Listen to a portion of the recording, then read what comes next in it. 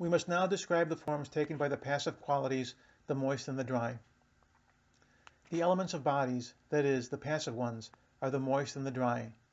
The bodies themselves are compounded of them, and whichever predominates determines the nature of the body. Thus, some bodies partake more of the dry, others of the moist. All the forms to be described will exist either actually or potentially and in their opposite. For instance, there is actual melting, and on the other hand that which admits of being melted. Since the moist is easily determined and the dry determined with difficulty, their relation to one another is like that of a dish and its condiments.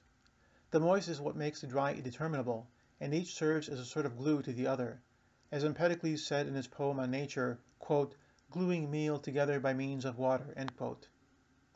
Thus the determined body involves them both. Of the elements, earth is especially representative of the dry, water of the moist, and therefore all determinate bodies in our world involve earth and water. Every body shows the quality of that element which predominates in it. It is because earth and water are the material elements of all bodies that animals live in them alone and not in air or fire. Of the qualities of bodies, hardness and softness are those which must primarily belong to a determined thing, for anything made up of the dry and the moist is necessarily either hard or soft. Hard is that the surface of which does not yield into itself. Soft, that which does yield, but not by interchange of place. Water, for instance, is not soft, for its surface does not yield to pressure or sink in, but there is an interchange of place.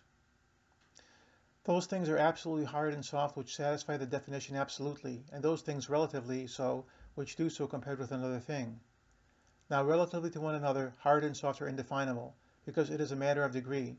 But since all the objects of sense are determined by reference to the faculty of sense, it is clearly the relation to touch which determines that which is hard and soft absolutely, and touch is that which we use as a standard or mean. So we call that which exceeds it hard, and that which falls short of it soft.